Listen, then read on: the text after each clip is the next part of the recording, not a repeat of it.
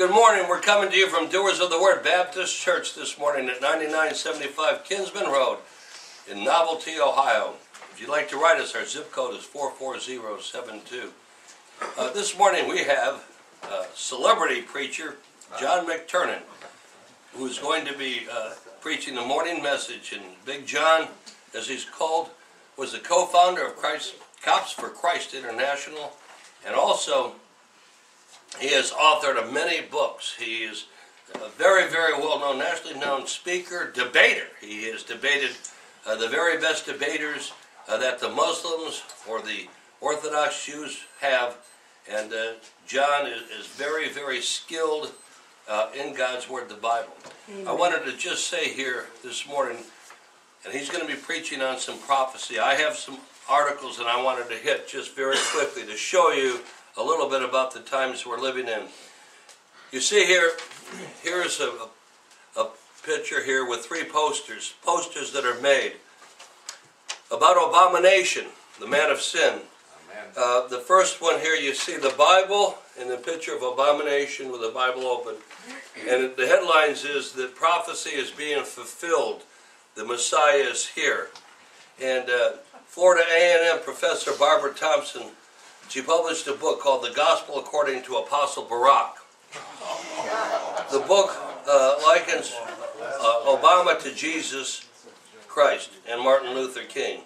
I learned that Jesus walked the earth to create a more civilized society. Martin Luther King walked the earth to create a more justified society. But Apostle Barack, the name he was called in my dreams, would walk the earth to create a more equalized society. For the middle class and the working poor, she wrote in an excerpt published by the Daily Caller. Well, this is exactly the type of thing. Karl Marx, when they came out, and liberation theology is the combination, the marriage, if you will, of cultural Marxism with the teachings of Christ. We're in total opposition. Then the next one you see is a picture of Newsweek magazine that was on the cover of Barack Hussein Obama, this man of sin, and it says the second coming.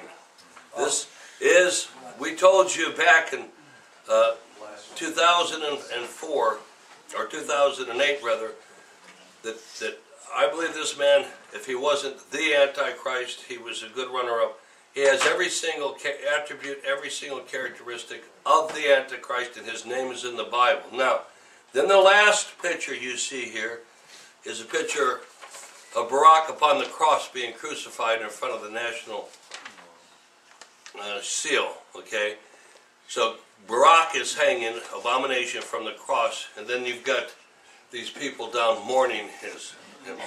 Folks, again, this is blasphemy, and it's blasphemy, and it's blasphemy.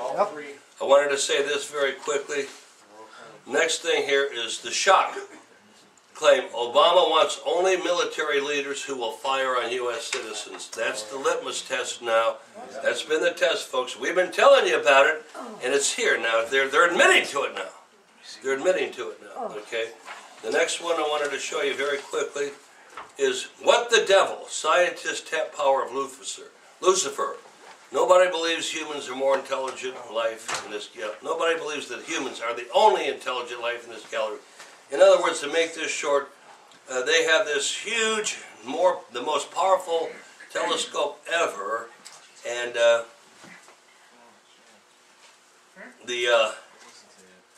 it's put out, and the Vatican is involved with this. But the name of this telescope is called Lucifer. Lucifer, this new. And remember, Lucifer means a light bearer. Okay, so these are the days we're living in. For those that have eyes to see, ears to hear, try to understand. The vast majority of the world out there, they're totally oblivious. They're in la la land. And with that, I want to turn it over to John McTernan.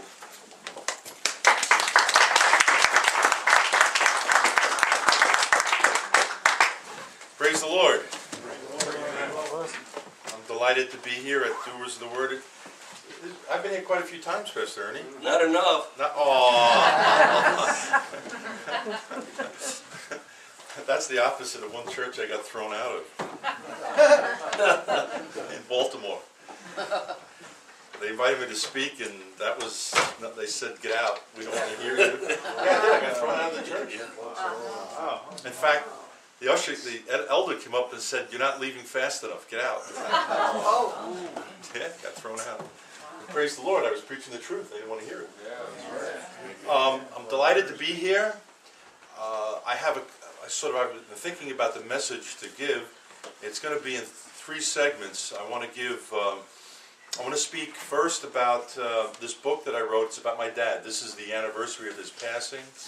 And I want to share a testimony because I believe it's very important that you hear what happened with my dad. I brought copies if you'd be interested in it.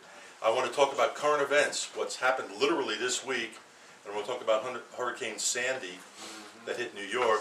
And then we want to talk about 1 Thessalonians 5 and the day of the Lord and what the Bible tells us about the day of the Lord. So let me open with a word of prayer. Father, I thank you for this time. We thank you for everybody that's here.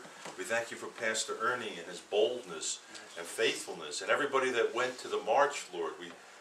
Just send your blessings out. The Bible says faith cometh by hearing, and hearing by the word of God.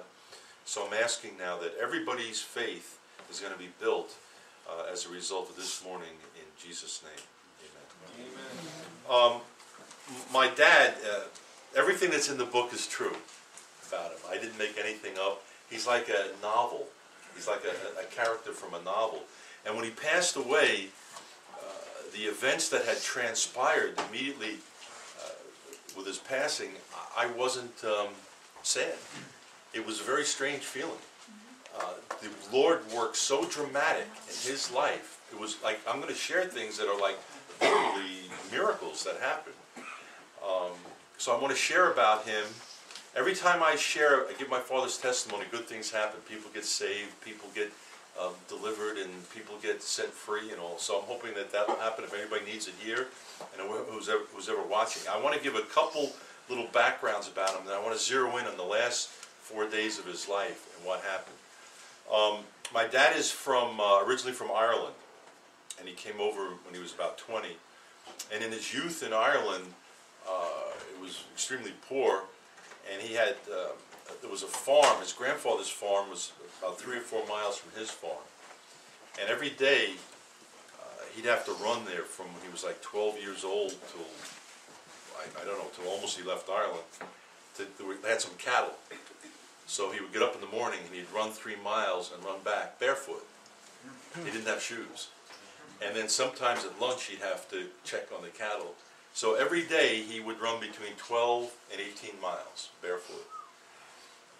And I knew my dad. I'm going to tell you about his strength, but in 2005 I went to Ireland and I went to the old homestead and I met his lifetime friend, his friend from growing up. And he started to tell me all these stories about my dad.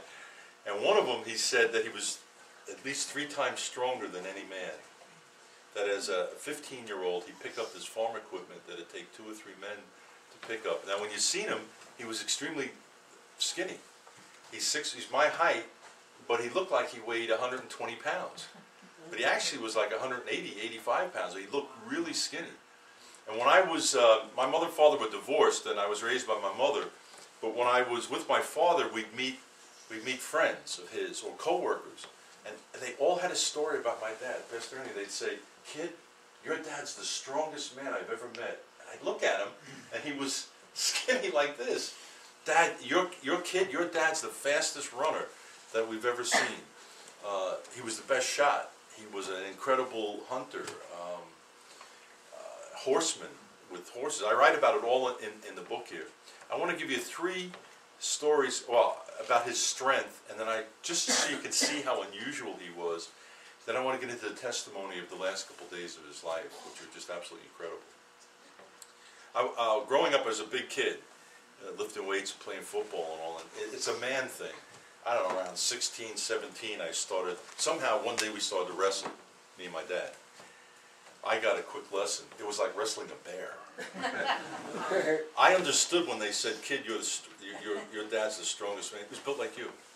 Not that you're that, but I mean not to have that strength that he had. So I would wrestle with him, and it was like I was a little baby. Absolutely nothing. I couldn't. once he got his hands on me, it was all over. I would run at him like a football tackle, and he'd stop me and he'd stop me, and he'd laugh at me, and just throw me to the side, like it was nothing. I was helpless. He had the strength of a bear, and then when we wrestled, his way of defeating me was to get me down on the ground. He'd wrap his legs around my chest with his feet like that. It's called a scissor hold. And I knew he could crush my rib cage. I knew it with the power he had. So he made me holler mama. I'm talking about being humiliated. I go, mama, that's not loud enough. Mama, that's still not, mama, mama, mama. That's it, son, that's it. So I never felt any strength like this. My father, the strength he had was freakish. So there was a professional fighter. He was a member of my mother's side of the family. He was a light heavyweight, and he was 17-0, and he fought at Madison Square Garden. And he picked a fight with my dad one day, and it was the wrong thing to do. And he ended up unconscious, bloodied, taken to the hospital, and it was a family type of feud. And my father was taken and the guy lied, and my father was taken and put in jail for months because he couldn't meet bail. And I heard, he never talked about it, but I heard stories about it from actually my grandmother. And he absolutely, the professional fighter picked a fight with him and sucker punched him. And my father was finished with him. It was, I mean, he nearly killed the guy. That was the power of my father. He was not a professionally trained fighter. But this professionally trained fighter could not stand up to my father. Yeah, I got a call from him one night. I was about 16, 17, and he was coming home from work, and he had his little beagle dog, and the dog tipped him off that something was wrong. There was cars along the street. The dog was acting funny. So my father's telling me on the phone, the dog saved my life, but they stabbed the dog. They stabbed the dog. And what happened was 2 muggers came out to mug my father. They looked at, he was probably about that time about 50, and he looked, he looked easy as a mugger. Big mistake. My dad would never back down. And the dog went after one mugger, and she got stabbed. This dog got stabbed, but she lived. But it kept the second mugger away. The first came at him with a knife. My father got his hands on him. And I knew. When my father was telling me, I said, oh man, that mugger was in terror. And my dad said he took the knife off him, and I said, what happened, Dad? He said, well, he wasn't moving when I finished with him. He said he was laying on the street like this, and he wasn't moving. I don't know if he was alive or not, because I'm telling you, the power of my father, it was incredible. So about 2 weeks later, he calls me again, and he said, I got to move, they know where I live. And what happened was the second mugger had apparently followed my father to where he lived in an apartment building. And the dog was sniffing at the door, and my dad knew there was some trouble behind the door. So he opened the door, and he tells me he put his shoulder to it and rammed the door closed, and the mugger was trapped behind the door in the wall. So my dad's explaining how he said, oh, I gave him the works. He said, I gave him the works, and the dog runs around and is chewing the guy's leg. And that's the dog. That's the guy that stabbed the dog 2 weeks earlier. So my father says to me, well, when I was convinced he was unconscious, I opened the door, and he falls down. And he said, there was this big, machete. The guy had a big machete in his hand. So he says to me, I got to move. They're going to kill me. They're going to kill me. I got to move. So he carried the guy down. He lived 5 flights up. He carried him down to the landing in the apartment building and left him there. So I said, well, Dad, didn't you call the police? He goes, nah, the beating was sufficient, son. The beating was sufficient. That's my dad. So he's 72 years old, 73 years old. He lived upstate New York, and I go to visit. Now, this is my stepmother, but I refer to him as my mother. My mother said, did you hear about your dad getting arrested? I said, no, what happened? He said, tell him, pointed to my father, tell him. So my dad put his head down like this. He wouldn't tell me, so she told me. And my dad liked to gamble on the horses. It was called off-track betting in New York. So he says to my mother, stop at OTB, I want to place a bet. So she was driving and she stops. And he goes in, he said, I'll be right out. And like, he doesn't come out. And all of a sudden, 2 state trooper cars pull up. And they go in. So she's waiting, she's a little curious, and she goes in, and here my dad's sitting in a chair handcuffed, like this. And they've got his wallet, and they're looking at his driver's license, and the troopers are laughing. And there's a guy across the room sitting in a chair, and they go over and they show him the license. So it turns out he was 25 years old, and they're pointing to it. They go like this, no, no, no. The guy goes like this, no, no, no. So they come back and they take the cuffs off my hand, of my dad's hand, and they said, he's not going to, I'll tell you what happened. He goes, he's not going to press charges because he's ashamed he was beat up by a 75-year-old man. So what happened was, my dad's at this table, and this guy's smoking. And he's blowing the smoke in my father's face. So Dad said, please stop. So the guy comes around, he goes right in my father's face, and he goes, like that. Wrong thing to do. So my father said, son, I just got mad, I'm sorry, but he said, I gave him a right, and he fell at my feet unconscious like a sack of potatoes. So I said, Dad, you know, you're 75 now, don't you think you should hang up the gloves? This guy's 25. I didn't mean it. I didn't mean it. It was like a reflex. Yeah. But that's the power of my dad at 75. One punch, and this guy is out. And the guy didn't want to press charges because he was too embarrassed to go to jail, to go to court and admit he was beat up by a 75-year-old man. That's just a handful of stories. I mean, the book is full of stories. In fact, at the funeral, that his grandkids, my kids, and my wife, they said, you got to write the story of the kids about Grandpa. You got to write this. So I did. The sad thing about my dad is I could never talk to him about the Lord. Early on I tried, and he got mocking. He would mock. So I stopped. For decades I didn't really talk to him about the Lord. The only thing I would tell him is John 3:16. He let me tell him John 3:16. But I started to talk to him about anything. So, and he was getting sicker and sicker. He was almost 95. And you know, I knew the end was coming. And this was a tremendous weight on me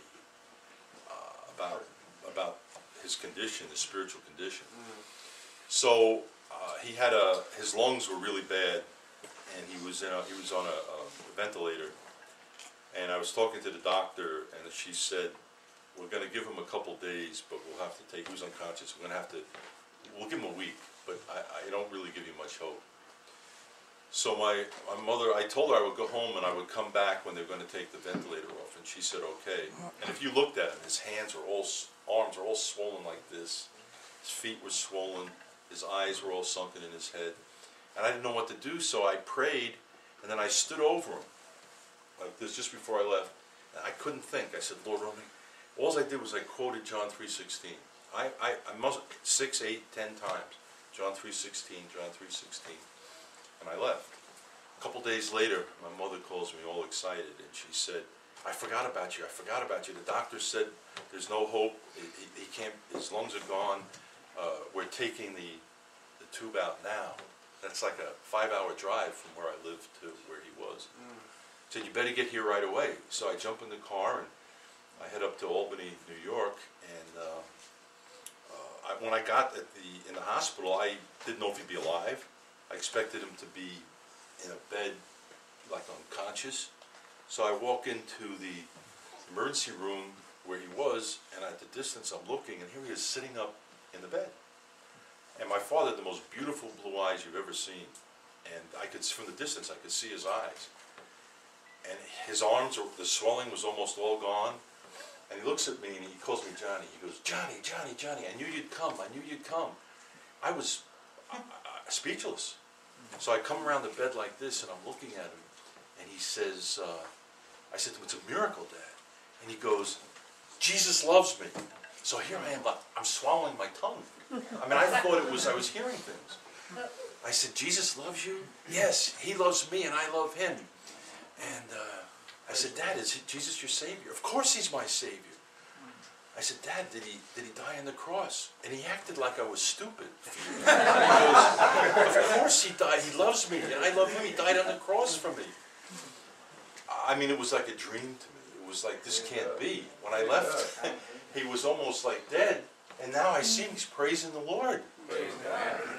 So I said, do you have assurance of eternal life with Jesus? He goes, of course, he died for me. He loves me. He loves me. And he's going, I'm a new man. I'm a new man inside. There's power inside me. There's power inside me. So the doctor was the same doctor I had seen. She's outside the room. She calls me out. So I come out and she said, I can't explain this about your father. She said, what happened was when we took the tube out, he went into a catatonic state. And she said he laid looking at the ceiling for about an hour, and she said we used pain, stimulus, and everything. He didn't respond. And she said when he came out of it, he's acting like this. He had some encounter with the Lord. I believe he heard me saying John 3:16 to him. That's what I believe. And all he wants to talk about is Jesus' love. And Jesus is Savior. And it spread amongst his friends and all, because everybody thought he was going to die. And now they didn't really know the spiritual implications, but they see how he didn't look 95, he looked 70. And he looked absolutely wonderful. And all he wanted to talk about was God's love. God's love. So another doctor calls me over, and my mother, and they're going to put him in a hospice.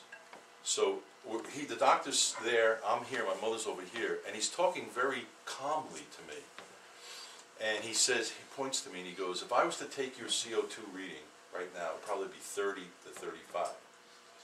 He opens the chart to my father, and incredulously he says, your father's is 135. He can't be alive. You can't be alive with a CO2 level like this. I said, well, and he said, it's the lowest since he's been here. It's even been higher. And I said, well, how much longer does he have to live, doctor? He said, not a minute. He's dead. You can't be alive like this. See, I believe he was alive by the power of the Holy Spirit. Amen. Right. And the doctor was telling me, he can't be alive. He said, and then I asked some other doctors, they said, you're unconscious or dead at 100 CO2 level. Never mind my dad's 130. That's what he said. The doctor said, I've never seen a CO2 level like this. And my father, if you were this far away, Pastor Ernie, you could hear his lungs. You'd hear this wheezing and cracking. And when he started to say, I'm a new man inside, the room would be filled with his voice. There's no way you could explain the power in his lungs from the way he was breathing. So I decided to go home, and my wife was coming with the grandkids like the next day or the day after. So I decided to go home, and the way we greeted each other, me and my dad, instead of shaking hands or that, we get in a fighting position like this, and we growl at each other and fake punches. That's the way we greeted each other. So he's laying in the bed, and I came over him like this, and I said, "Get up! I'm not afraid of you." So he put his fists up, and I started to laugh, and I was looking at his eyes, and I said, "Is Jesus Christ your Savior?" And he put his fist down, he looked at me, and he went, "Jesus Christ is my Savior." So I walked to the end of the bed, and I'm looking at him.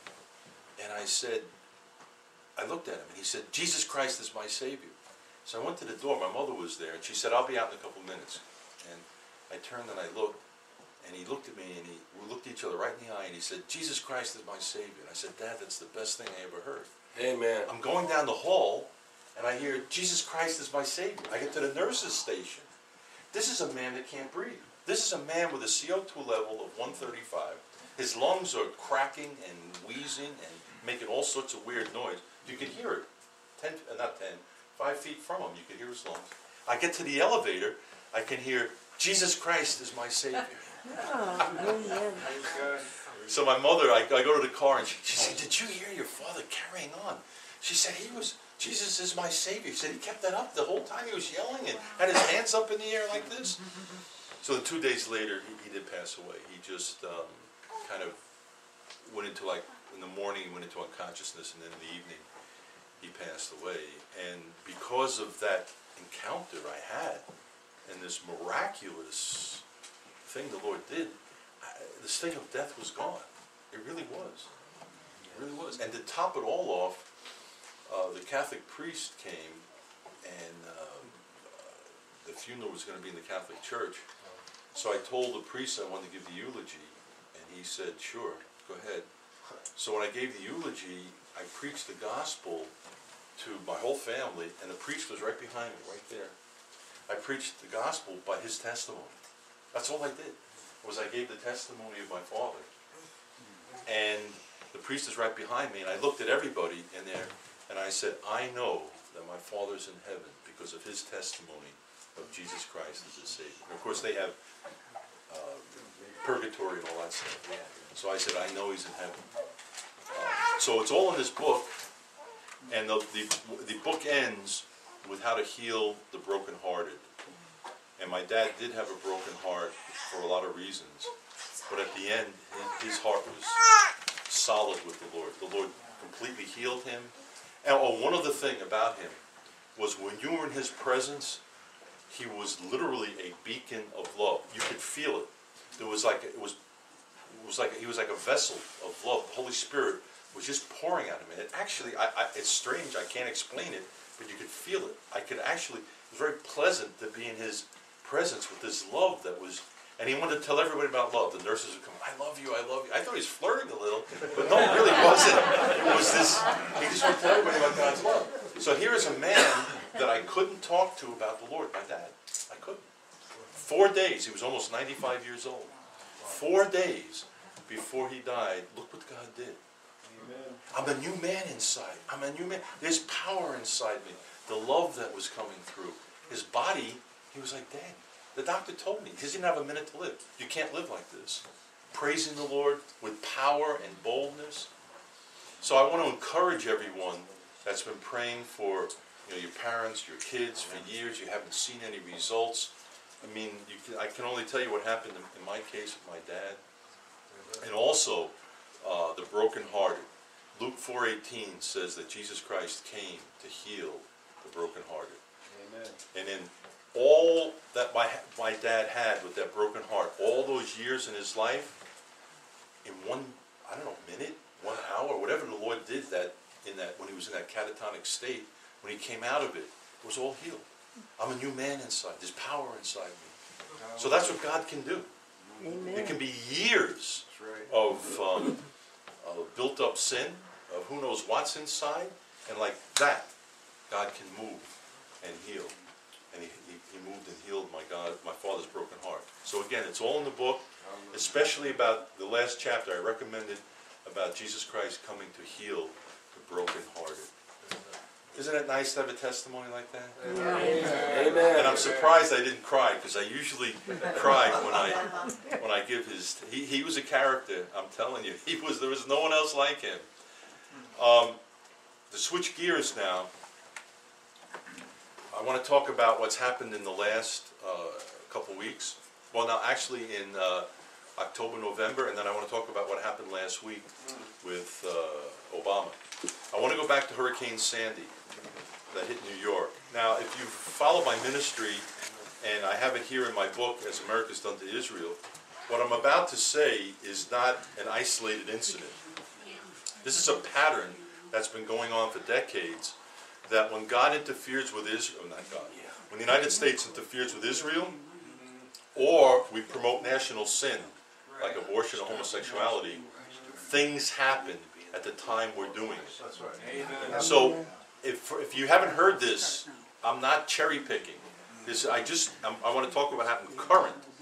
But in my book, you can see that I go back, well, in the case of Israel, I go back to the Great Hurricane of 1938 in the United States to show it's tied in to what we were doing to the Jews.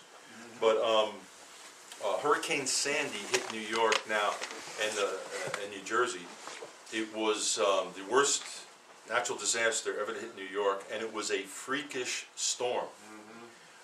And I did study the meteorology on this, and it was a unique storm because over Greenland there was a high pressure area that didn't move. It just sat there, a massive high pressure area.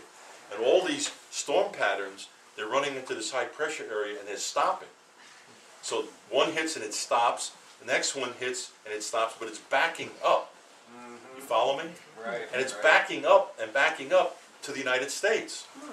And finally, the last storm hits, like, we'll say, Connecticut, Rhode Island, and Long Island there, and it's like this big, huge storm chain that's stopped. So as Hurricane Sandy comes up, it can't turn like they normally do and go out into the Atlantic because all these storms are there. Right. And there is a low pressure of all places over Ohio. Oh yeah. See what you guys did? Yeah. So as Hurricane Sandy comes up, the only place it can do is make a left-hand turn and head inland, like towards Ohio, where the other low pressure is. It draws it like that. That's why the hurricane made that left-hand turn and hit like Jersey head on, New Jersey head on. Right. But the worst place of a hurricane is to the right of the eye. Yes. So that's why it sent that powerful surge to New York, because New York was on the right side of the eye. Exactly. So it was this bizarre weather pattern that happens once every 100, 200 years to set this up. Again, it was the worst hurricane ever to hit New Jersey, the worst ever to hit New York. Now, there's more powerful ones, but the size of this, the magnitude, and it sent this tremendous storm surge up into New York City, into Long Island, and New Jersey, the coast of New Jersey. Now, while the storm is heading towards New York, Hurricane Sandy, it's coming up the coast. The mayor of New York City, Bloomberg, is in Maryland promoting homosexual marriage. It was on the ballot. He donated 500,000 of his own money to promote homosexual marriage. So the hurricane is heading to New York, his city, literally while he's promoting homosexual marriage. Oh. Do I hear a coincidence anywhere? No. The New York State had passed homosexual marriage. Yes. 3 days before the hurricane hit, the Supreme Court of New York State made its final ruling rejecting any objections to homosexual marriage, and they said that they would not entertain any more legal challenges, that it was sealed, it was a done deal in New York State. The governor came out, and also and by the way, the governor of New York runs about 70% popularity. The governor came out and said how wonderful this was, that now that the homosexuals can get married and there's no more challenges. The state attorney general came out, that was Governor Cuomo, I don't know the attorney general's name, and he issued this declaration. By the way, everything I'm telling you is on my blog. The quotes from Governor Cuomo, the quotes from the attorney general, the timing, Bloomberg in Maryland. Obama, while he was campaigning, he took some side issues for homosexual marriage. It wasn't a national issue. It was a local issue in Maryland, Maine, and Washington. So the week before the election, he was in, I think, Maryland. He was also promoting homosexual marriage, and I believe I don't know if he was in Maine or not, but he was promoting it in these 3 states, encouraging it for homosexual marriage. So while that is all going on, Hurricane Sandy slams into New York. While that Supreme Court was making the decision in New York, and while Cuomo was praising it, and while the Attorney General of New York was praising it, the hurricane was heading right towards that state. Right towards it. So I put this on my blog, and I don't know how this happened, but it went viral. I mean, it was all over the world. I was, Huffington Post, one of the largest sites, it had me there, like front page on it. Of course, they're all mocking. Right. Yeah. You know, it was on the Israeli front page, the London Times, and all this. Fundamentalist preacher says this and that, but they accurately quoted me. They accurately, and I'm going, praise the Lord. How can I ever get this out, right? Amen. They were mocking me, but they didn't misquote me. And I was tying it to the perfect storm in 1991, and how the weather patterns had happened and all this and that. So I began to get emails and comments on my blog, and easily 1,500, 2,000. A lot of them were vile, but it was from homosexuals all over the world. I mean, Australia, Belgium, England, all over the world. And I had a routine of giving them scriptures. I had a routine answer. So here I'm looking at it, I said, Lord, how would I ever be able to reach homosexuals like this? So God sent them to me. God sent them to me. So, you know, there was all sorts of vile stuff, and they accused me of being this, that, and the other thing. But I sent them all like Romans 6:23, for the wages of sin is death, but the gift of God is eternal life. Every one of them got that. Or I would, they'd say they were born that way, and I would give them 1 Corinthians 6, 9 through 12, about and such were some of you, and it lists like fornicators, effeminate, abusers of themselves of mankind, adulterers, drunkards. I'd say, no, you're not born that way, and the gospel of Jesus Christ can deliver you. Amen. So That's right. I had a, I don't know, I don't know if I could say a wonderful time, but a unique time of reaching homosexuals all over the world with the gospel. So I could, how am I going to do it on my own? So, but the Lord had them sent to me. So they tried to persecute me with this attack on what I wrote and what I said on my blog, and I ended up preaching the gospel through it. Oh, amen. So praise the Lord, right? Amen. God uses everything for His glory. So what they thought they were doing, making a fool of me, God was actually using them to preach the gospel. Had him in derision. Had been derision. Now, I listened to Pastor Ernie and everybody going Friday to the March for Life, and it was one that was edifying for me. I was following it on WorldNet Daily. They had some real nice write-ups by Ernie about it. So I didn't know Fox News covered it, but I was following it on WorldNet Daily. And I want to refresh you what happened last week, because we have been issued, the United States has been issued the sternest warning from the Lord that you can imagine, that the neck of the United States is on the chopping block for judgment. God burns nations by fire That's right. that promote homosexuality, and all you got to do is look at Genesis 19 for that. On Monday, the President of the United States gave his second inaugural address, and in it he quoted the Declaration of Independence, that all men are created equal, and that we have inalienable rights, and among these are life, liberty, and the pursuit of happiness. And he said if all men are created equal, then homosexual love is equal too. See, they're created. And what he did was he defiled the Constitution, the Declaration of Independence. He defiled like American history. And as the President of the United States, he exalted homosexuality. I don't have time to go into this right now, but God judges nations when that nation makes sin an ordinance. Amen. An ordinance. See, Pastor Ernie, it's not that God judges nations when homosexuals commit that act. He'll judge them individually. But when a nation makes it legal, that's when the judgment comes. And it's called an ordinance in the Bible, and the ordinance can also, it's a custom or a law. So like Gay Pride Day, that is an ordinance as far as God is concerned. Maryland passing homosexual marriage, that is an ordinance. Having homosexuality in the military, that is an ordinance. And the list goes on and on and on. This is what God judges a nation for when it makes sin a custom, when it makes it a law, when it makes it like in the mainstream it. I guess that would be the best way, which the United States has done. I knew we were in trouble when he did that in his inauguration, and what he connected, when he connected all men created equal to homosexuality, I knew that we were going to hear from heaven on this. I knew we were.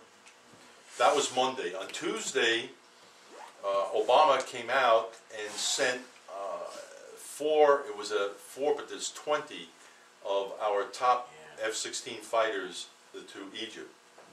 Egypt isn't under the control now of the Muslim Brotherhood, which is a terrorist organization. That's right, Of course. The Muslim Brotherhood has sworn to destroy Israel. right. Morsi, who was the president of Egypt, has come out and called the Jews pigs and apes. And the reason he did that is because that's what the Koran says. He was only quoting the Koran. And then he said I was misquoted by the Jewish media in the United States. How do you misquote pigs and apes? Yeah. You misquote that. Amen. Right? In June, and I posted this on my blog. In June, Morsi was running for the presidency of Egypt, and he was at a political rally in the north of Egypt, and it was the speaker was his imam, well, imam is what he is, and he was the top imam of the Muslim Brotherhood. So he's speaking where I am, and Morsi is right there. You could see it in the camera. You could see it. And this imam went off, and he said that Morsi is going to lead us for the Islamic Caliphate, and that this caliphate is the capital is not going to be Cairo, but the capital is going to be Jerusalem. And he said, "We're coming, you Jews." He goes, "You're not going to be able to sleep at night." He said, "Fear us, we're coming." And he said, "Brandish your weapons and say your prayers. The martyrs are heading towards Jerusalem, or we're going to die on the way." That's what he said. That was June. On Tuesday, Obama sends this man 4 F-16s with more coming. He's sending them 200 Abrams tanks.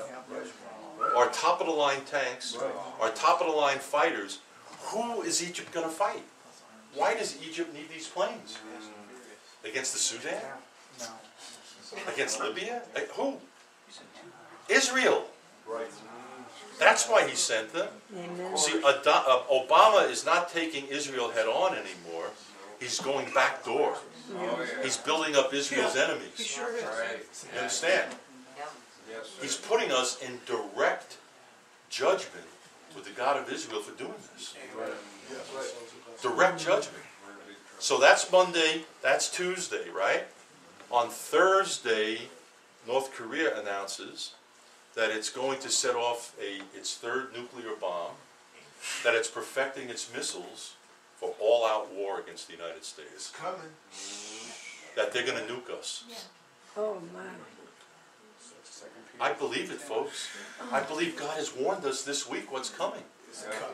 We've exalted homosexuality as a nation. We're building up Israel's enemies. And within 2 days after doing that, North Korea says, United States, we're coming for you. They have the missiles already. And they have the nuclear weapon. The problem is accuracy and getting the nuclear bomb small enough to fit the warhead so they can get us. That's what they're working on right now. And openly said it. The leader of North Korea said, no one's stopping us.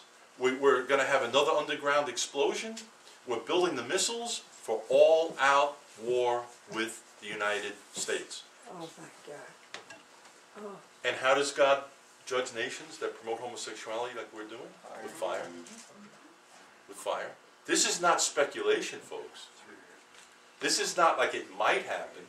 They're working day and night to do it. They'll starve they are doing. They're starving their people to death to funnel all the money into building the missiles and the nuclear weapons. And they're saying, we're doing it, America, we're going to use them on you. And all they have to do is get one nuclear bomb and set it about 30, 40 miles over the west coast of the United States. And it sends out what's called an EMP blast. And it fries all the computers, electronic diodes, and things like that. So you'd have everything from Mexico to Canada to the Rocky Mountains fried. We would go back to like 1850 as a nation. We couldn't survive that. That's all they have to do is get one, that is.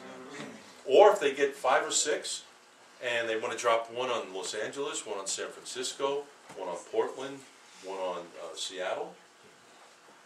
And they don't have to be a powerhouse like China or the Soviet Union. If they've got those nuclear weapons and they've got the missiles, they could do it. Folks, God has warned us this week where the judgment is coming and what we're being judged for. It's right there. See, in Scripture, when God says, like, I'll destroy nations from certain sins, for certain sins, it's not like poetic. You know, it's not like, wow, that's Old Testament stuff. We'll say that's literal. There's blessings and curses in His Word. Amen. And any nation that goes down the road that we're going down will get judgment. And Pastor Ernie, you were up here talking, and where is it from the pulpit? There's just a handful. Right. And I'm thankful for the handful of preachers like Pastor Ernie that and the radio show and all. But there's no thunder from the pulpits anymore. And the more we go into sin, the more sheepish they get from the pulpits, it seems. Right. That's right. We don't want to offend anyone. That's political. Well, what's God say? What does He say about it? I mean, it's like the fear of man. Well, I might be called names. Well, Jesus Christ was called names. That's right. Right? Right. I mean, you can't take a little rebuffing from sinners out there. They cursed the Lord, didn't they? Yes. And are we a disciple of? If we name the name of Jesus, and you mentioned all they that are in Christ Jesus shall suffer persecution. Amen. And I mean, if you're not willing to suffer persecution, then go out and do something else. Amen. But where is the fire from the pulpits? Amen. Pastor Ernie, I believe that many of them can't get the fire. They've been spiritually anesthetized because of the NIV and these other. There isn't power in them, Pastor. That's right. No. That's one of the reasons why there's no power in the pulpits. They don't have the Word of God. That's right. God's not bearing witness That's right. to what the translations they're using. Amen. Amen. How can God bear witness to the NIV when it leaves out that the Lord's the only begotten Son of God? How can He bear witness with it? That's not God's Holy Spirit. So here we are, folks. We're except for the remnant that's crying and interceding, and maybe God will hear us.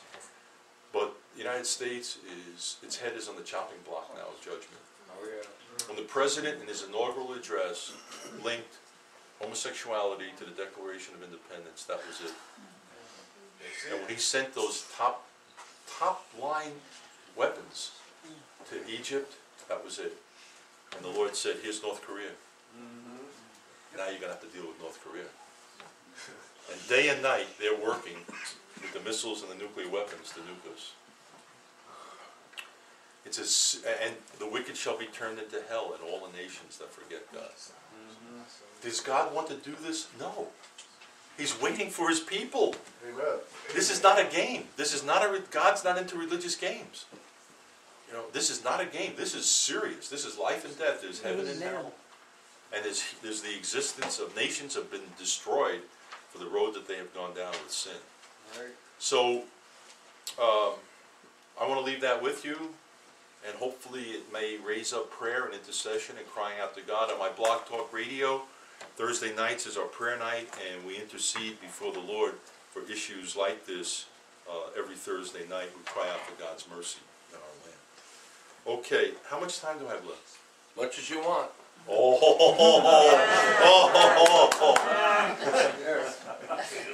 He's a better man yet.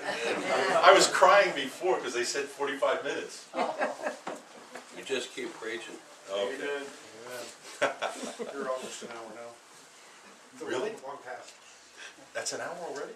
You got about 23 minutes. I got 23 minutes left? Yeah.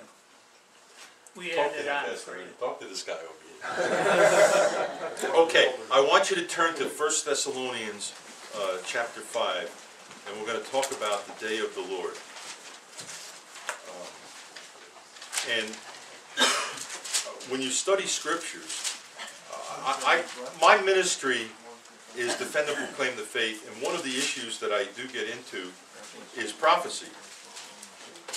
And I understand that not all the scripture is prophecy, and but a lot of people that I run into, they don't care. Oh, the book of Revelation is too confusing, and I'm not interested in prophecy. Well, why did God give like 25% of the Bible's prophecy?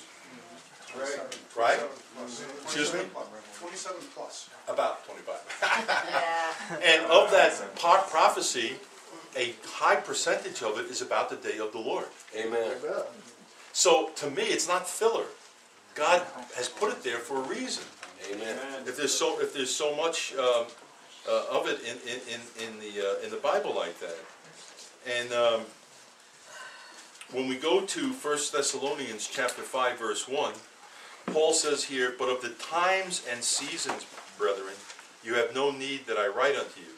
Now when you go back into the book of Acts, and the problem here is it's really a brand new Bible. It's a nice big print and all, but I don't have it marked up like my other Bible. In my other Bible, I'd turn to Acts right away and I'd say, well, here's the verse. And I can't do that right now. So I'm stumbling around here. Okay, it's in verse 7. Acts 1, verse 7. Now, and they asked the Lord about when he was going to restore the kingdom, and this is the Lord's response. And he said unto them, "It is not for you to know the times or the seasons which the Father had put in his own power." So in 1 Thessalonians chapter 5 verse 1, when it talks about times and seasons, Paul is talking about the restoration of the kingdom to Israel. That's what he's talking about. He said you have no need right now to know around the times of the seasons. Then he goes into verse 2. "For you yourselves know perfectly that the day of the Lord so cometh as a thief in the night." So Paul is tying in the times and the seasons with the day of the Lord. But notice he says there perfectly. That means they had great knowledge. And I talk many people, I go various places and talk, and so few people have any idea about what the day of the Lord is. What's it about? They don't have a clue. And Paul is saying here, the Thessalonians 2,000 years ago, they had great knowledge. They had tremendous knowledge of the day of the Lord. And here we are, I believe like our nose is sort of pressing up on the tribulation period now, and the day of the Lord, and so few have a clue about what the day of the Lord is, which I'm going to unpackage as we go on here. "For when they shall say peace and safety, then sudden destruction cometh upon them as travail upon a woman with child. They shall not escape." What is the cry today? Peace and safety.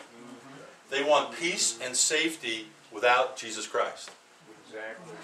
They want a worldly peace. They want a nice economy that runs with no depression, no economic depression. There's no terrorism or anything like that, but there's no Lord in it.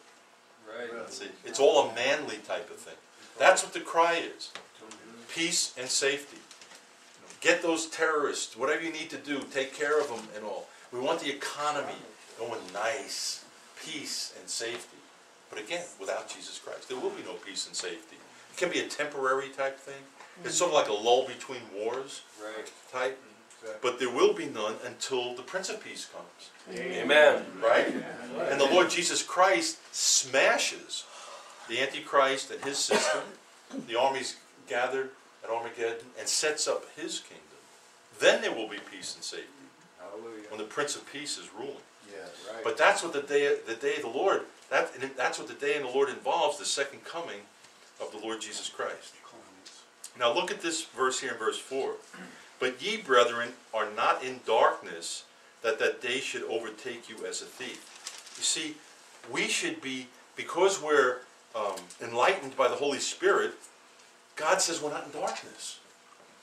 And that the day isn't going to overtake us, the day of the Lord. The Holy Spirit wants us to know prophetically what's going on. It's not like, oh, I don't care about prophecy. Well, then why did God give it in the Bible? There's reasons for it. Amen. See, we're not in darkness. He's illuminated us. We see it. And one of the reasons I think that he's done that is to put fire in our belly, Pastor, right? When we see the hour we're in and all, it's like to seek the Lord. Lord, look at the hour. Look what's happening. I need power from on high to preach the gospel, the commission. Look at the prophetic hour. Lord, I need the power. See, that's one of the reasons that God wants us to be in tune to him prophetically. What's happening? Verse 5. "But ye children are of the light and of the day, and the children of the day. We are not of the night nor of darkness." I want to be of the day. We don't want to be caught blindsided. God does not want us to be blindsided. But there's a couple things that can blindside us. Blindside us. Yeah. Is love of the world. If we love the world, that kills the anointing of the Holy Spirit in us. That's right. 2:15. 1 John 2, 15 and 16. 7. Love not the world, neither the things that are in the world, for all that is of the world, the lust of the flesh, the lust of the eyes, and the pride of life, is not of the Father, but is of the world. And the world passes away, and the lust thereof, but he that doeth the will of God abideth forever. Amen. He that doeth the will of God abideth forever.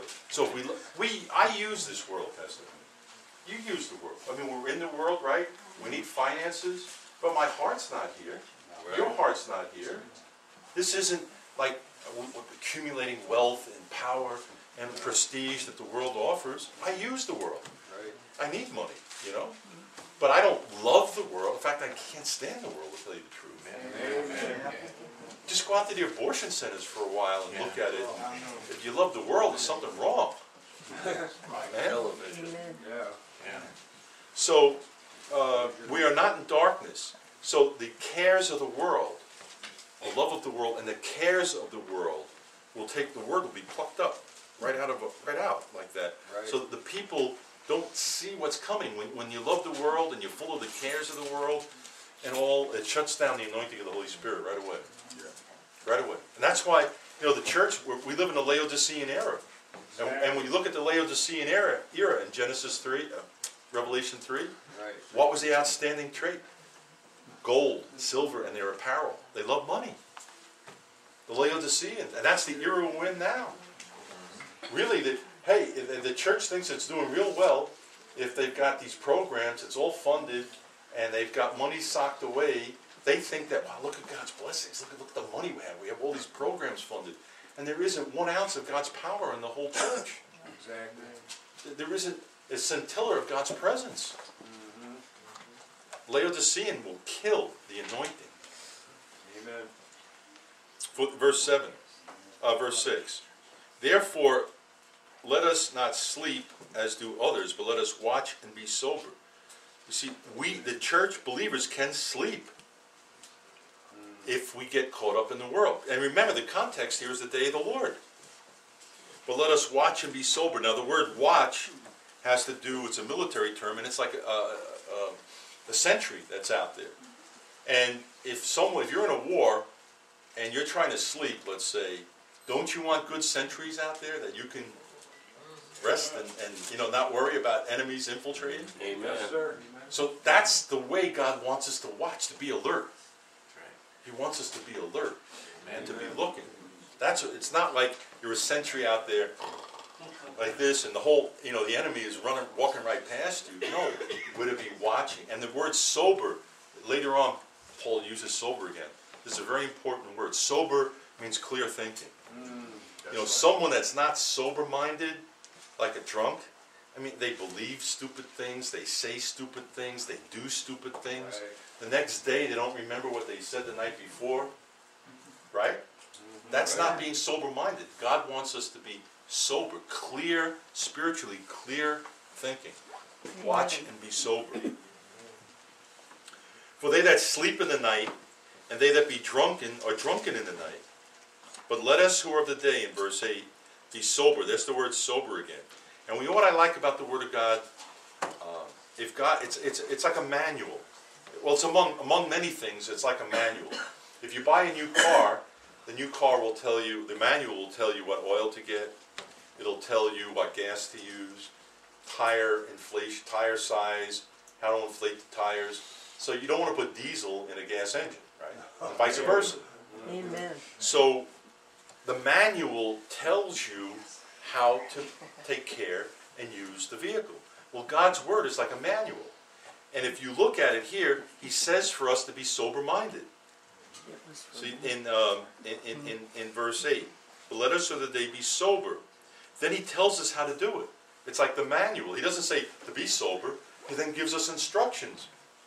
And it says, putting on the breastplate of faith.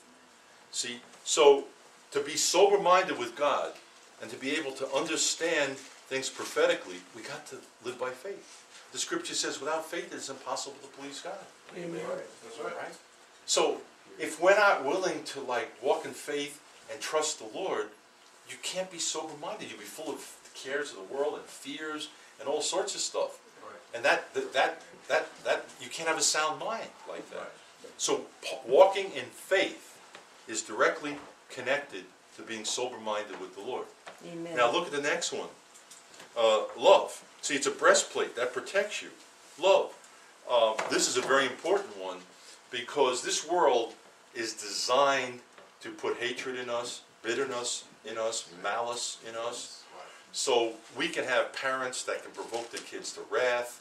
We can have brothers and sisters that hate each other, kids that hate their parents, all sorts of stuff going on.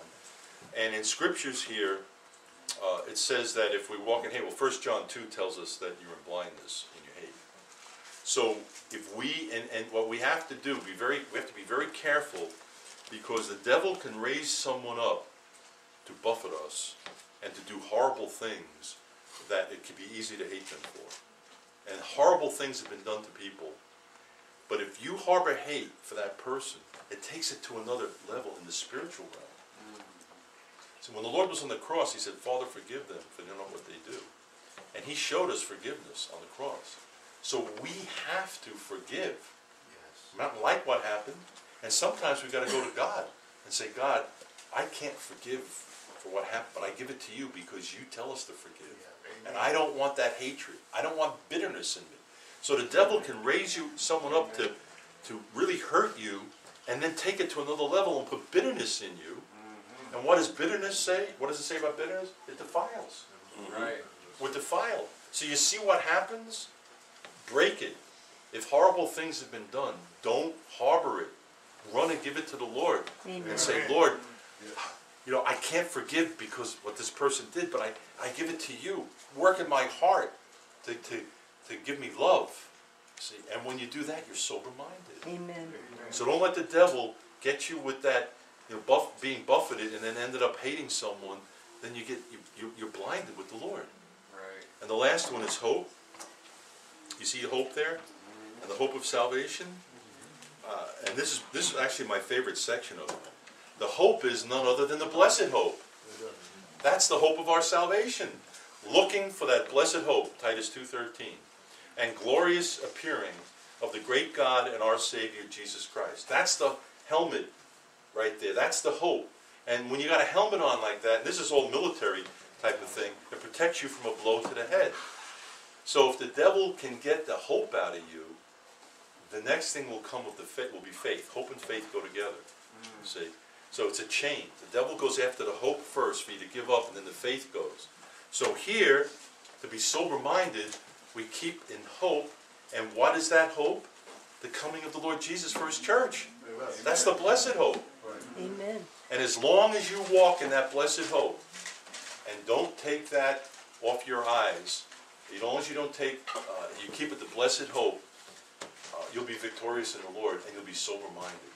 See, so that's the manual. To understand God's prophetic word, I believe to understand any of the word, really. But specifically here, it's the prophetic word. We need to walk in faith, love, that's the breastplate, and the blessed hope, that's to protect our head. And with that, we're sober-minded, and we can clearly understand God's prophetic word. Amen. It's not hard, is it, Pastor Ray? Nope, not at all. No, you don't have to be a theologian to understand that. Faith. But boy, if it was theologians, we'd be in trouble. Amen. Yeah. It's literally spelled out for you, isn't Yeah, right there. There's the manual. it? Right there. Now, there's one other thing here, in this here, verse 8 and 9. But let us who are of the day be sober, putting on the breastplate of faith and love, and a helmet for the hope of salvation. For God hath not appointed us to wrath, but to obtain salvation by our Lord Jesus Christ, who died for us, whether we wake or sleep. Now that's a reference back to chapter 14. We should live together with him. Wherefore comfort yourselves together and edify one another, even as ye do. But look at verse 9. God has not appointed us to wrath. Well, isn't when the day of the Lord comes, isn't that God's wrath? Yes. But you see, he's not appointed us to it. And I studied that, and I said, but Lord, you're talking about the day of the Lord, you're telling us to look for it, but then you said you're not appointing us for the day of the wrath. I don't connect the two. And it's very simple. We're raptured before the day of the Lord. Amen. He wants us to look for it because he's coming for us before the day of the Lord. Because it says we're not appointed to wrath. That's what it says here. We're not appointed to the wrath of the tribulation. Amen. We're going to be at the marriage supper of the Lamb.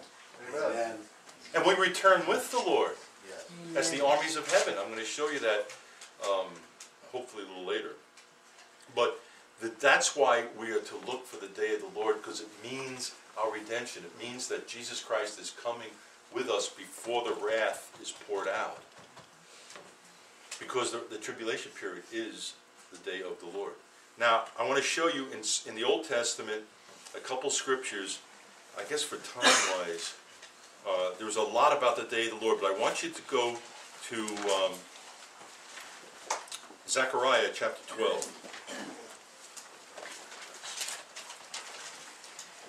Now, when you study the scriptures, and like in Zechariah here, if you go to verse 3, chapter 12, verse 3, it says, in that day, if you drop down to verse 8, in that day, it doesn't tell you there what it means by that day. But 90% of the time, maybe even higher, when you look at scriptures and you see that day, the day, it's a reference to the day of the Lord. And I'll show you shortly how in context this is the day of the Lord. So kind of have your spiritual antennas up when you're studying scripture and you see the day is coming, the day of fire. What is that day? As I said, 95% of the time, it will be the day of the Lord. Occasionally, the scriptures will talk about like Nebuchadnezzar's judgment on Israel, ancient Judah, and it talks about the day coming. See, that's specific for that time. But generally, prophetically, when it says the day of his wrath, that is the day of the Lord. So Zechariah chapter 12 here, it is about the day of the Lord. In fact, I'll show you why. Go to verse chapter 14 and go look at verse 1, because 12, 13, and 14 are all together. Behold, the day of the Lord cometh, and thy spoil shall be divided in the midst of thee. Do you see that? The day of the Lord? Mm-hmm. Well, chapter 12, when it talks about the day, it's leading into 14 verse 1 to tell you that it's the day of the Lord.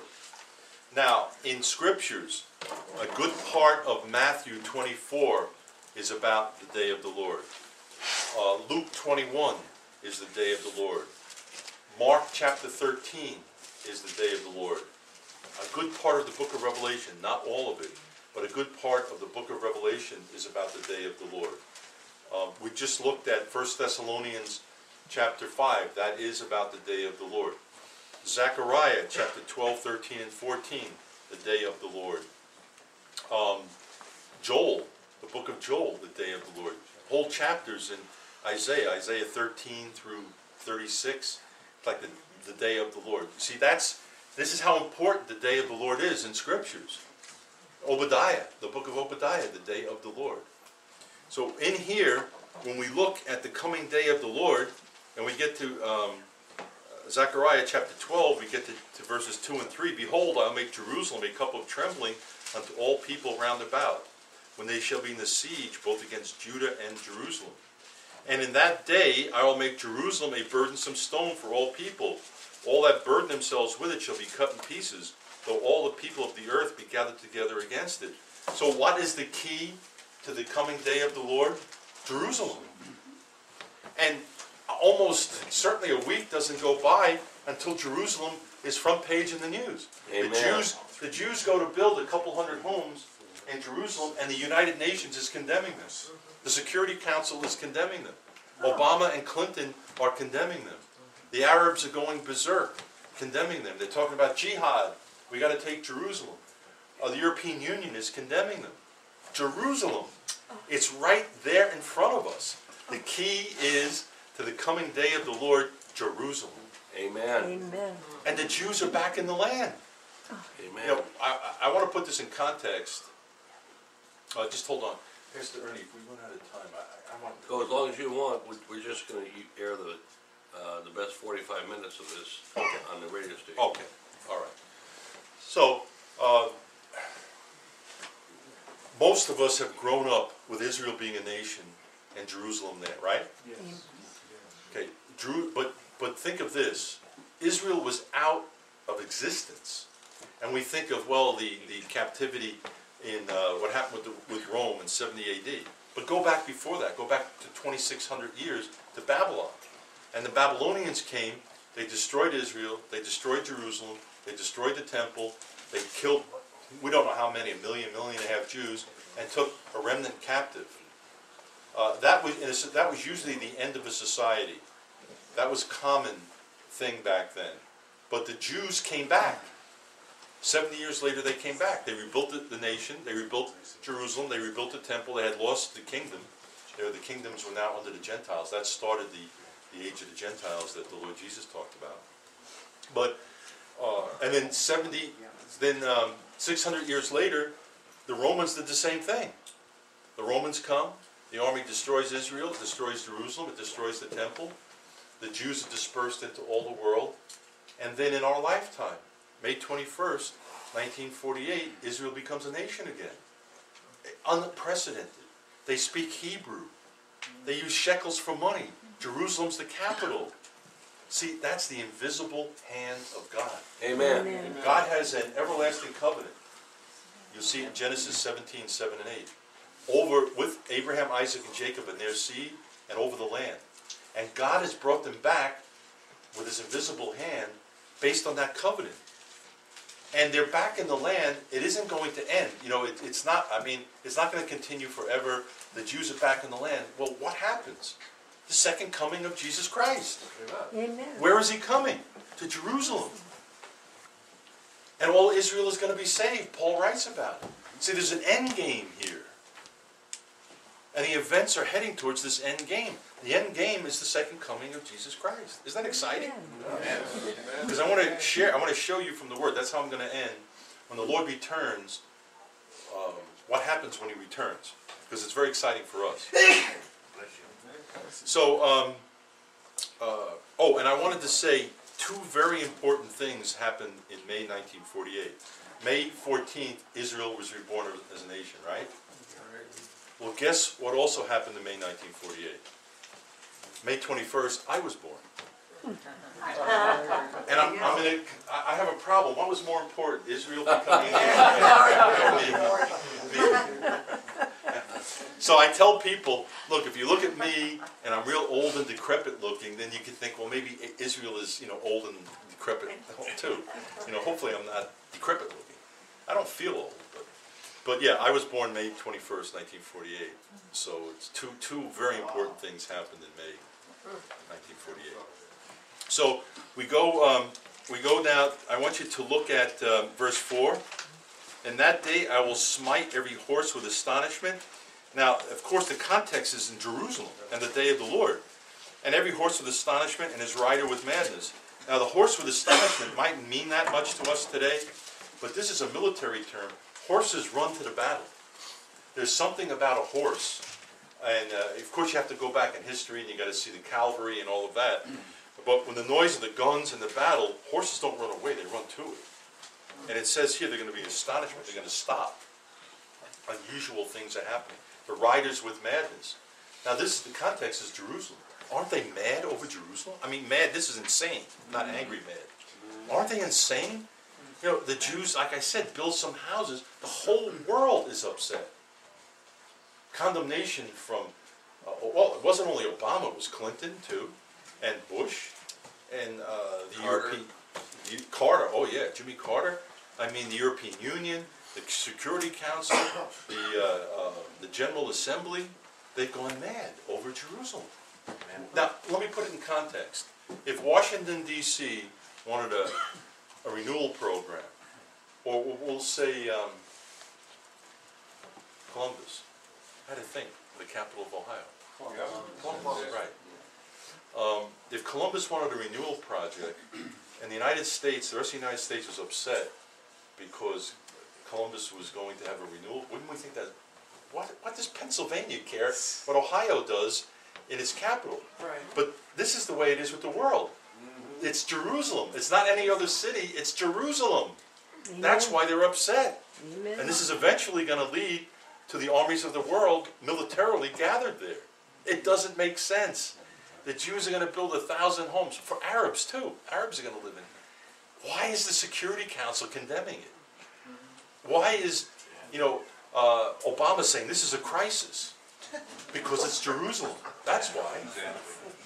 And we're heading towards the day of the Lord and the second coming of Jesus Christ. Go down to verse 6. And that day I will make the governors of Judah like a hearth of fire among the wood, and a torch of fire in a sheaf. Isn't that the way it is today?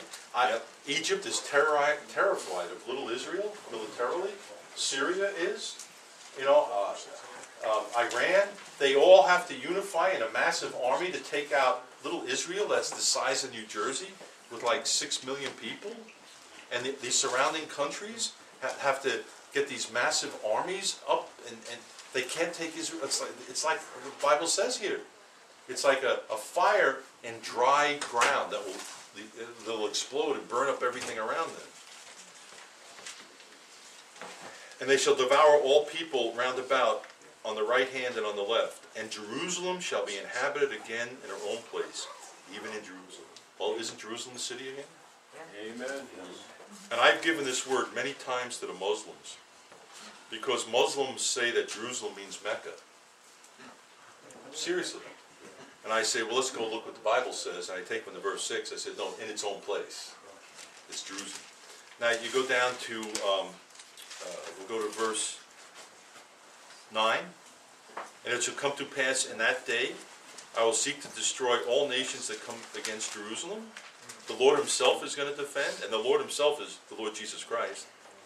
And I will pour upon the house of David and the inhabitants of Jerusalem the spirit of grace and supplication.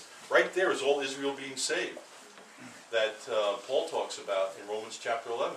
That's it. That all Israel, God is bringing them back. He's bringing all these circumstances about so that Israel as a nation is going to turn to him. Go to chapter 14. Behold,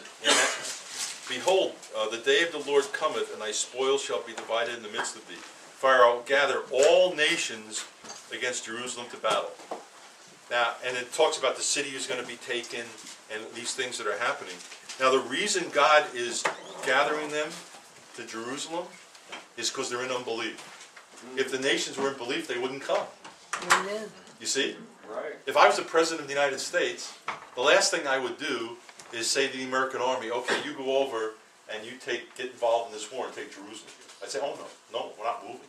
No, we're not coming against God's word. So why is God gathering them? Because they're in unbelief, that's why. If they're in belief, they wouldn't go.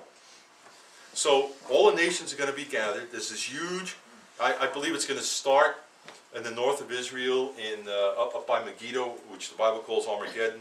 It's going to spill down into Jerusalem. The city is almost going to be destroyed. Now look at verse 3. Then shall the Lord go forth and fight against those nations as when he fought in the day of battle. The day of battle is when he fought Pharaoh. You see, when Israel is about to be destroyed, when the armies of the whole world are overrunning Israel and Jerusalem, they're going to call on the Lord. God is working these circumstances that I don't know exactly how. I have some ideas. But through prophecy and the witness of God's people and all, the Jews are finally going to put it all together. And they're going to see that Jesus Christ was their Messiah, and they're going to call upon him. Isn't that wonderful, Pastor? Amen. Amen. Isn't that wonderful? Amen. In verse 4, That's the one. and his feet shall stand in that day upon the Mount of Olives. Whose feet? Lord Jesus Christ. And that is his second coming, which is before Jerusalem on the east. Now I want you to go back to Zechariah 12:10. And if you look at verse 10, it says, and I will pour upon the house of David the spirit of grace and supplications, and they shall look upon me whom they have pierced. You see, they're going to look upon him. But go to 14 verse 4. and his feet shall stand that day upon the Mount of Olives. The Mount of Olives is a huge mountain. And he's going to stand there, and all of Israel is going to look upon him whom they pierced. Do you see the connection between Zechariah 12:10 and Zechariah 14:4? They're going to see him when he's on the Mount of Olives. And then in verse 4 it says the Mount of Olives is going to cleave. Now, this is really important. It talks about the Mount of Olives cleaving. It's going to cleave east-west, and the mountain is going to move north-south. Now, not knowing Israeli geography, I didn't know what that meant. And it was a couple of years back, there's an Israeli tour guide that's a believer. He's also he can interpret the Bible from biblical Hebrew to English. And we were talking about this because we were looking at the Mount of Olives. And I read this verse to him. And he said, well, let me show you how the Mount of Olives is going to split. Now, we were 3 miles from the Mount of Olives. He said it's going to split over to where we are here. And north, it's going to go probably 4 or 5 miles. Wow. When the Mount of Olives splits, it's a huge mountain. It's not going to be a little crack. It's going to be huge. Amen. And all the Jews that are alive are going to run there. And they're going to get into that crevice. I don't know what you want, a rift. It's like a canyon. That's the best word. It's going to be a canyon. And there's a reason for it. Because I want you to look at verse 12. And this shall be the plague wherewith the Lord shall smite all the people that have fought against Jerusalem. Their flesh shall consume away. See, the Lord is going to smite them. This is not nuclear war. This is the Lord Jesus Christ. And their flesh shall consume away while they stand on their feet, and their eyes shall consume away in their holes, and the tongue consume away in their mouth. When you look at 2 Thessalonians chapter 2, what happens to the Antichrist at the presence of the Lord Jesus Christ? It says, with the brightness of his glory, and the sharp coming at the sword out of his mouth, he's going to annihilate the Antichrist. See, this is what you've seen here, is the effect of the glory of Jesus Christ when he manifests his glory and the spoken word on unredeemed flesh. And that's why the Jews have to go into that canyon, because as the Lord speaks it out, they need to be protected. Amen. They don't have glorified bodies like we do. Isn't that, see the picture? So here you go, the Lord Jesus is up on the top of the Mount of Olives in his glory. The mountain has split, the Jews are protected. He manifests his glory. It's like a neutron bomb on flesh. You remember at the Mount of Transfiguration? The Lord had to shed his glory. Not shed it, he had to subdue it. They couldn't see it. He couldn't manifest his glory, it would consume everyone. And the Lord probably speaks the word, I don't know what it would be like, be gone. And the Holy Spirit acts on the word, and the combination of his glory and the spoken word just melts unredeemed flesh. Amen. The battle will last a nanosecond. They can't stand in his presence. Yeah. Now here's the good part. This is what I've been driving. That's good. It's all of it good. But I want you to go to verse 5 in chapter 14. And the first section is about the Jews fleeing to the valley that's created and all that. And I want you to go down to the end of that verse. And the Lord my God shall come. Now look at this. And all the saints with thee. Who are the saints? Who are the saints in that verse? That's us. That's his church. You remember I said earlier about the day of the Lord?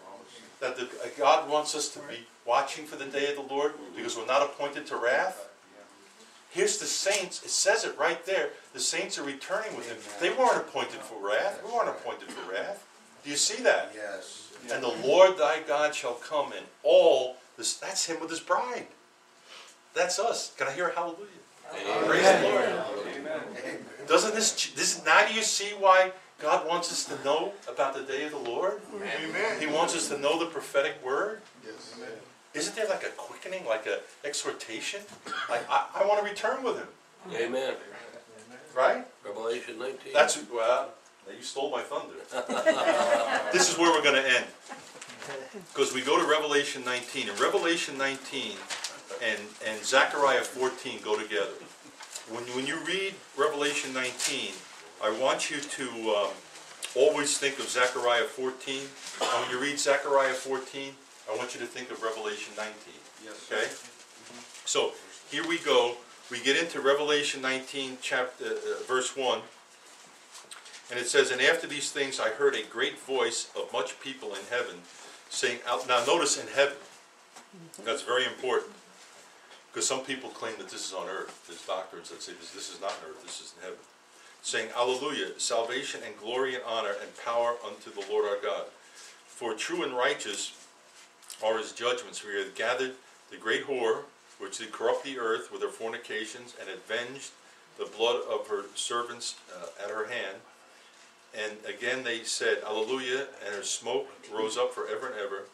And the 24 elders and the 4 beasts fell down and worshipped God that sat on the throne, saying, Amen, Hallelujah. Now verse 5. For a voice came out of the throne, saying, Praise our God, all ye servants, ye that fear him, small and great. And I heard, as it were, the voice of a great multitude, not 144,000, but a great multitude, the voice of many waters, the voice of mighty thunderings, saying, Alleluia, for Lord God omnipotent reigneth. Let us rejoice, let us be glad and rejoice, and give honor unto him, for the marriage of the Lamb is come, and his wife hath made herself ready. Who's the wife? The church. The church. This is the bride. And I got to be quite frank with you. As a man, it's hard to be. Isn't it, Pastor Ernie? Now, for the ladies, it's no problem. Right. And I realize this is gender neutral type thing, but it is hard. And I was preaching this one day, and I was in this church, and I said, I can't. I'm a big guy, and what about a wedding gown? So, some woman in the back of the church hollers, don't worry, one size fits them all. Can you picture him in a gown? Come on.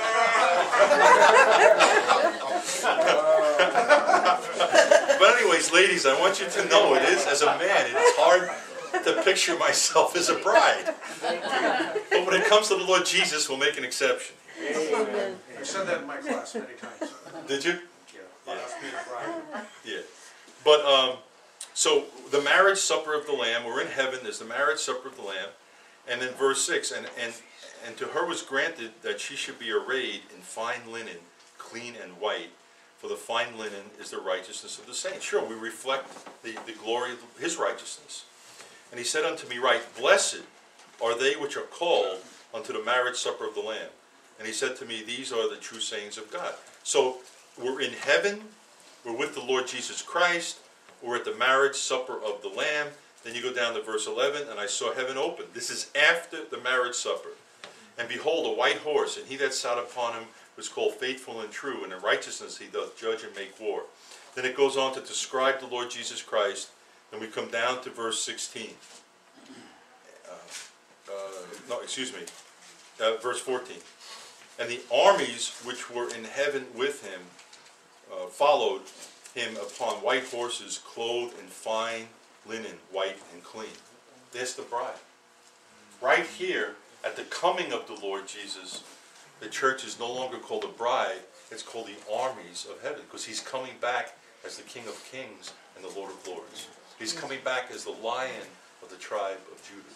He came as the Lamb, now he's coming as the Lion, and he refers to us as his armies. Amen. Because I believe the angelic beings are coming also, right, Pastor Ernie? Right, we fight the armies of the world, right there. Yeah. So we're with the Lord Jesus Christ.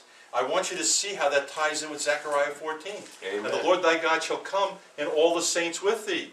And the Lord's returning in Revelation 19 with the armies of heaven, his church. And we come down to verse 17 where the judgment starts. It continues in verse 18. Then we come down to verse 19. And I saw the beast and the kings of the earth. There's the armies. And their armies gathered together to make war against him that sat on a horse and against his army. That ties directly in with coming against Israel. And the beast was taken with him, and the false prophet that wrought miracles before them, which were deceived, and that had received the mark of the beast, and them that worshipped his image. These were both cast alive into the lake of fire burning with brimstone. That's how it ends.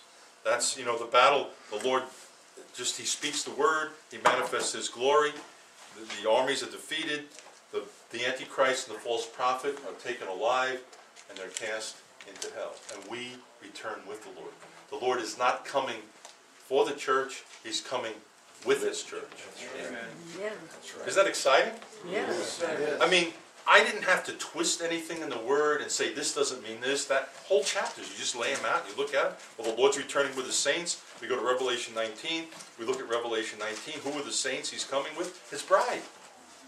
It's right. It's after the marriage supper of the Lamb. We're in heaven with him. So these are exciting times, folks. Use it as a word of exhortation. No downtime. Work for the Lord. Try and win the lost. Hand out tracts. Stand for the... If I knew the Lord was coming tomorrow or next week, I'd still go to the abortion center. He doesn't want us to take downtime, right? That's right. He does work for the Lord to the end. No downtime. With God, there's no retirement. Only in heaven. One last thing when I close. I have just finished a track.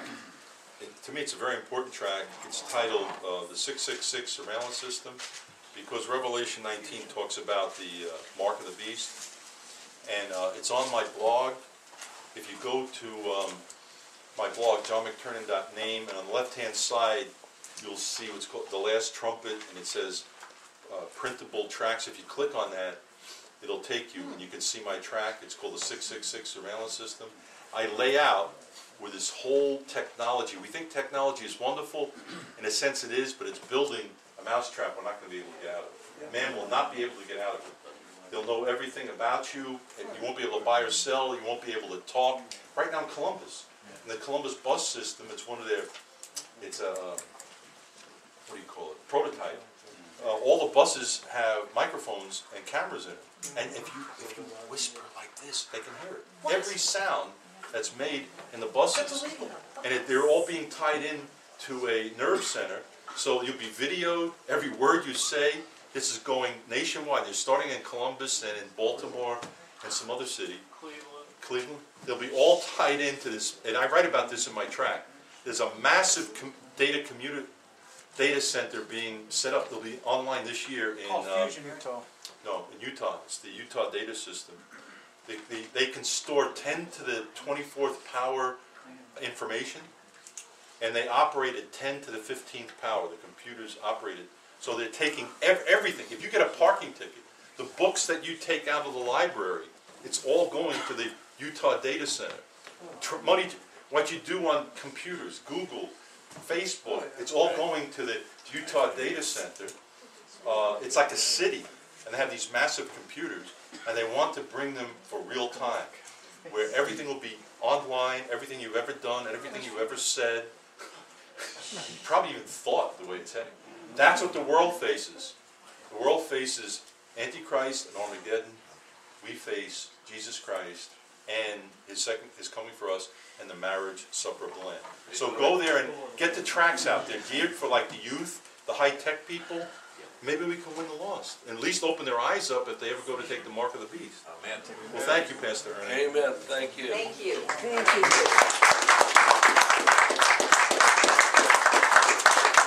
He's got a 3 DV set with an America's Fatal Mistakes. It doesn't have to be. And I don't know what you're asking for these, John. That's 20. $20, There's folks. three in there. There's 3 DVDs in here, so they're here after the service. I thank you very much.